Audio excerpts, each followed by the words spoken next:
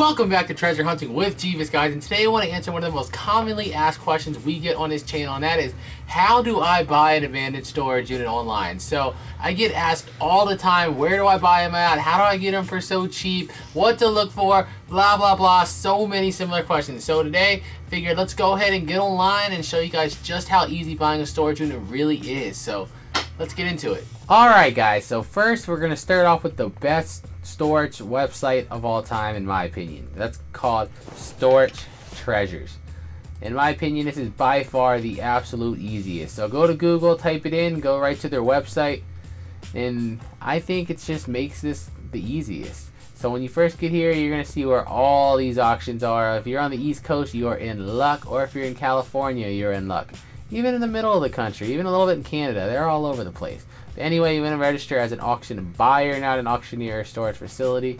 And once you go here, just enter all your information and make an account with them. You are going to have to put in either a bank card or a credit card, because they do charge a buyer's premium right to your card. So when you win an auction, you're going to be charged on your card with a 15% buyer's premium, along with 10% of the unit's cost. So for example, if you buy a $100 unit, you're going to have instantly $15 charged to your account on buyer's premium, and you're going to have 10% of the unit charged to your account. So you're going to get a $25 charge, and you're going to then be responsible for the other 90% of the unit once you get there, which would be $90. So there are some hidden costs in storage units, but I'm going to go ahead and log in since I already have an account, and then we'll go from there, and I'll show you just how easy buying a storage unit really is. It's so simple.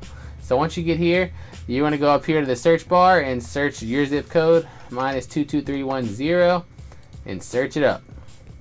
And once you get in here, you can decide exactly how far you want to travel. Since we have a car, a lot of our storage units do take multiple trips, so we don't like to go more than 50 miles. But if you have a van or something, hey, more power to you. Go out there and then search it up, and then you'll get all storage units. They order them and when they're going off, like the soonest going off to the furthest. And as you can see in our area, these are all going off within the next day. That's how many auctions we have in our area. That's why we're able to do so many videos. A lot of people are not going to have this if you're not in the city. All of those, okay, up to there, we're all in just the last day. Now, if you want to filter what you're looking for, you have options over here. You can look for units with books, boxes. They even have guns, knives, and weapons, and sports, toys, all kinds of things. And if what you're looking for is not on there, you can always put it in the search bar. Like for me, I put safe in here all the time because I'm always looking for units with safe, because I think they're really exciting. So you can literally just type in safe, go down here, update results, and then boom, it'll tell you units only that they've marked with safe. Now that you picked the unit you want to look at, you want to hit view auction details, and you'll come right into this screen. So first thing you'll notice is there's pictures on here. There's only 4 of this one in particular. There's always going to be one of the number here. I think that's for the auctioneering companies, but you don't need to pay attention to that. You'll have pictures here. This is only a little tiny unit, so that's why there's only 3. If you have a bigger unit, expect quite a few pictures. Some of them have like 12 to 15, but you can see all different angles of the unit. You can see some books. That Nike box right there is what's kind of interesting me, and it looks like that's a bag under the clothes to me, like a purse. So who knows what could be in there. But after you've done all that, you'll look over here. You're going to see some details on the unit. You can see that this one is a 5x5. The cleaning deposit is $100. I get a lot of questions about that. They usually range from $50 to $250. Average, I would say they're usually $100 though. And what that is basically a cash fee you pay before they'll give you access to the unit, so that if you don't clean it out, they take it. You can't just go through the unit and say, I want this, this, this. You keep the trash. Because if you do that, they're snatching your $100. And right under that, you'll have how long you have to clean it out, 48 hours. Sales tax, they put that there because a lot of times you buy out of state. Like we're Virginia and Maryland, sales tax is different. So it is good to have that there. And it's very simple. And this is where your keywords will come in. This one they marked as clothes and shoes. I don't even see any shoes for sure. We see a shoe box, but for all we know, that could be paperwork in there. But they will try to, some facilities will mislabel this stuff. So make sure you look at the pictures yourself. And if you, I've seen shoe boxes that are obviously full of paperwork. You could tell even in the picture, and they still label it with shoes. So make sure you do look at the pictures and make sure you get an idea of what you're actually bidding on. And lastly, I want to show on here, you can go to your account up here in the top corner, and you have right here a list of all the different auctions you bid on. It keeps track of all that for you. And over here you can add units to your watch list, like the one we're just looking at, We also got this one on a watch list, just a little one. You guys know I like going through the little ones. They're easy to clean up and you never know what they're going to have in there. And I'm also the high bidder on this one. Luckily, all these units go off right before we're going to put out this video, so nobody can bid me up. Strategy.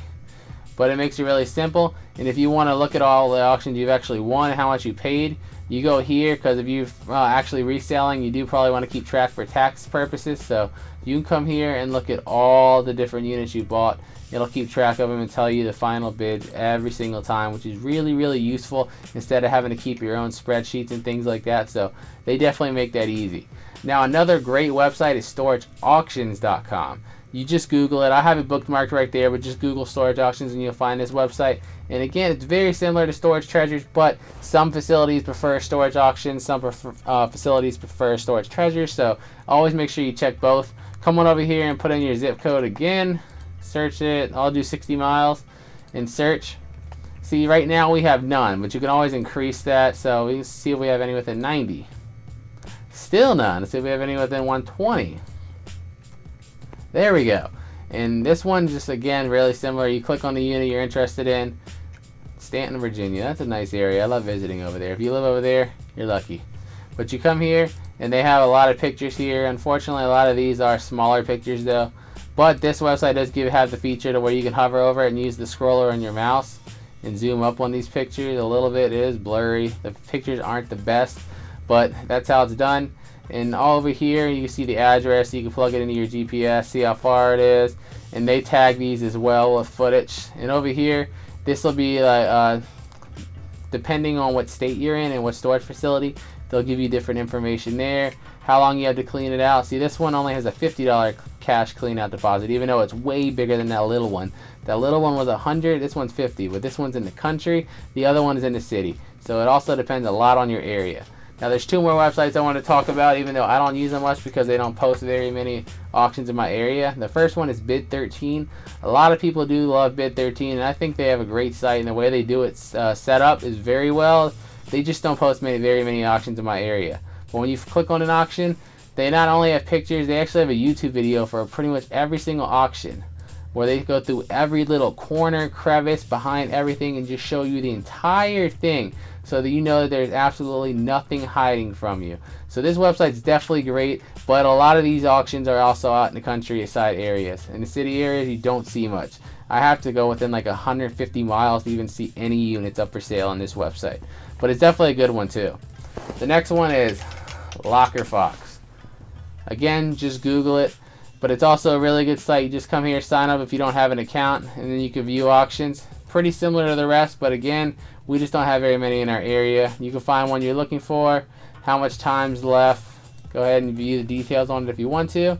And boom, there it is. And they have more pictures below. It says, you can see there's mattress, kids' toys, number, and just how much stuff you're really dealing with. Make sure you pay attention to that stuff, because sometimes pictures can be deceiving. You can get there and it can be a lot less than you thought, or more likely than not, a lot more than you thought. So make sure you pay attention. Now that's how you do online auctions. Now if you want to do live auctions, the thing I'd recommend the most is Auction Zip. They do have a website, but their phone app is actually a lot easier than their website because you can look at it on the go. But it's pretty much the same thing. I'll show you. You go to Auction Zip here, you put in your zip code, you put in the distance you want to travel. We usually keep it at 50. And you want to hit storage auctions here, unless you want to look for other stuff. They have land auctions, farm, automobile auctions, equipment options, all kind of stuff. But we're going to look for storage auctions for the sake of the video. And then you're going to hit search, and you'll pop up with a calendar here. Now this tracks your online auctions and your live auctions. You see the red ones are online auctions, and the blue means live auctions. So if you click online, you're probably going to get redirected to the pages we just talked about, Locker Fox, Storage Treasure, something like that. But if you want to see live auctions, you click on the blue link. So say auctions, and then they'll list them out here. And this one's only one here in Dumfries. If you want more details here, you're going to sit here, view full listing, and boom, it'll tell you exactly when. January 24th at 11 a.m. There's the address. It does. This one unfortunately doesn't list out how many units, but a lot of times they will list how many units at the time. Look at that. There's even a 1997 Lincoln Town Car, 4-door sedan. That's pretty interesting. There's not usually cars in them anymore. Lastly, I do want to talk about the auctioneer websites yourself. The one I love here is Severn River Auctions. Now, they only do auctions in, I think, Delaware, Pennsylvania, Virginia, Maryland, and DC. So if you're in those areas, definitely check out Severn River, because they're definitely, in my opinion, the most professional, and their website's the best kept up. But if not, I just wanted to include this because I want to say that you should always ask your auctioneers when you get there. Ask them where they work for, and a lot of times their goal is to try to get as many people to come as possible so they get paid the most. So they will gladly give out their websites and things like that.